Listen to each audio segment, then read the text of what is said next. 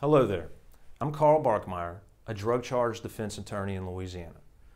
My firm practices primarily criminal defense in Louisiana. We have offices located in Baton Rouge and in Covington. We represent clients with drug charges pretty much anywhere in Louisiana. So let's talk about drug possession with intent to distribute. In Louisiana, the prosecutor must prove that you knowingly and intentionally possessed illegal drugs with the intent to distribute. He does not have to prove that you intended to sell the product for money, just that you intended to distribute it to somebody else. The prosecutor does this by offering facts that together could prove this. First, he must prove that you possess the drugs. Possession can be either actual or constructive. Actual possession is when the drugs are found on the person of the offender, such as in his pocket, cigarette box, shoe, etc.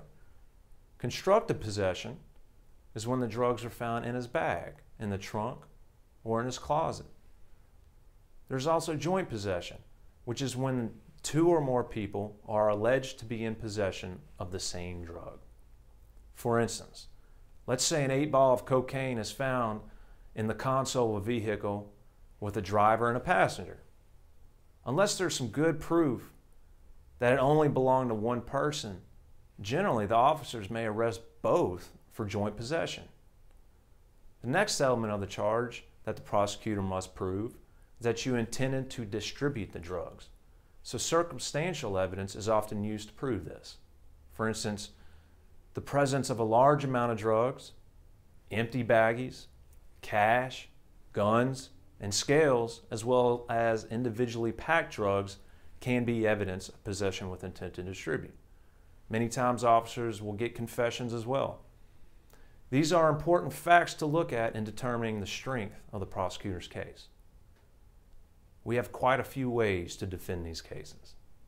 First of all, we always test the state's case to see if the police officers violated your constitutional rights by performing a legal search and seizure.